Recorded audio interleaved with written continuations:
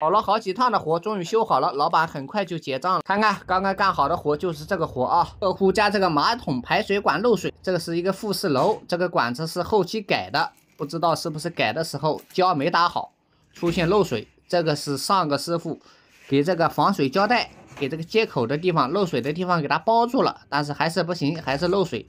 业主说：“汪师傅，你来给我修一下，钱不是问题。”我就喜欢听这句话，然后我就忙着抽空来客户家看一下，然后我们给这个原来的防水胶带给它撕开了，然后发现下面有漏水的脏脏的一大块漏水的痕迹啊。我们现在给这个先给这个叫什么防水胶带先给它撕掉，然后看一下，看看这个黑黑的都是马桶冲水的时候漏水漏的黑黑的脏东西啊，漏水的痕迹比较明显啊，是不是？然后我们现在给刚刚从管子上扯下来的那个叫什么防水这个胶布给它扔到垃圾桶，然后我们现在呢就想办法给它这个接口处先用纸巾给水分擦干净，因为我们等一下用我们的方法弄，但是呢不能有水啊，先用纸巾擦一下，然后再用砂纸啊，我今天没带砂纸忘记了，然后就用这个磨光砂轮给这个流水的痕迹给它打磨一下，然后再打磨一下，再用餐巾纸给碎渣给它清理干净啊，这个环节非常重要，一定要打磨一下。如果打磨不好的话，回头弄得不好的话还会漏水。然后我们现在呢再用强指刀给原来师傅搞的什么 PVC 胶水也有点沾了膜，然后用强指刀给它刮一刮，哪里凸出来的脏东西再用刀割一割啊，主要就是这个下面一定要清理干净，上面也要稍微清理一下，然后再用钢锯条给下面漏水的黑黑的痕迹，如果有凸出来的脏东西再给它刮掉啊，然后再用餐巾纸给刮掉的灰尘和脏东西水给它擦干净，一圈全部要用餐巾纸擦啊，餐巾纸擦这个灰尘和擦水，吸水性好比较好。然后下面呢我们就要准备我们补管子的东西了啊，临时找不到东西就用客户家这个扣板这个里面啊，然后搅拌一下我们补管子的材料，这个就是我们补管子的材料啊，这是专门修补 PVC 水管接口漏水的混合材料啊，只要正确使用，修补好的水管不会漏水的。然后我们现在呢就用铲子给罐子里的补 PVC 管子的材料给它捞出来，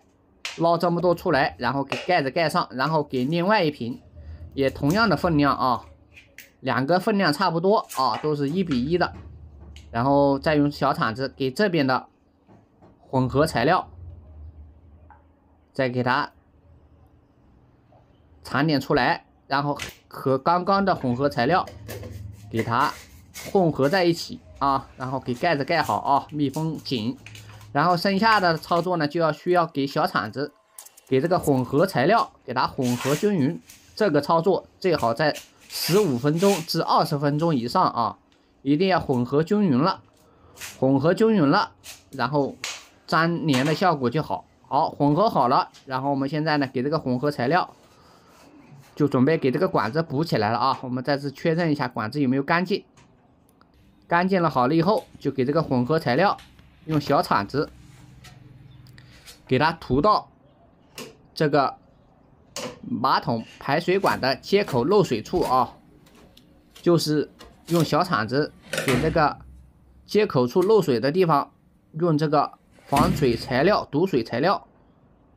给接口处整个给它包起来，知道吗？一定要密封紧了，涂均匀了，不好看倒没事，但是必须要用这个防水材料堵水材料给接口处给它密封牢固，上面左边右边上下全部接口处啊给它涂上，看看涂好的就这个样子啊，这个表面不好看不要紧，它等一下自己稍微挥发一下，表面就非常光滑了，看就是这个样子了。然后我们检查一下哪里有没有涂到，如果哪里没涂到，我们再用小铲子给它涂一下就行了，尽量多检查一下，没问题我们就回家等12个小时以后，我们又来到客户家了啊。然后现在看一下这个管子硬不硬，检查一下，看非常硬啊，手抠都抠不动。你看这个边缘有个小毛刺是可以抠得掉的。然后我们检查一下，这个硬度非常好啊，基本上和管子一样，看手抠都抠不动。然后我们敲一敲，看看硬邦邦的啊。这样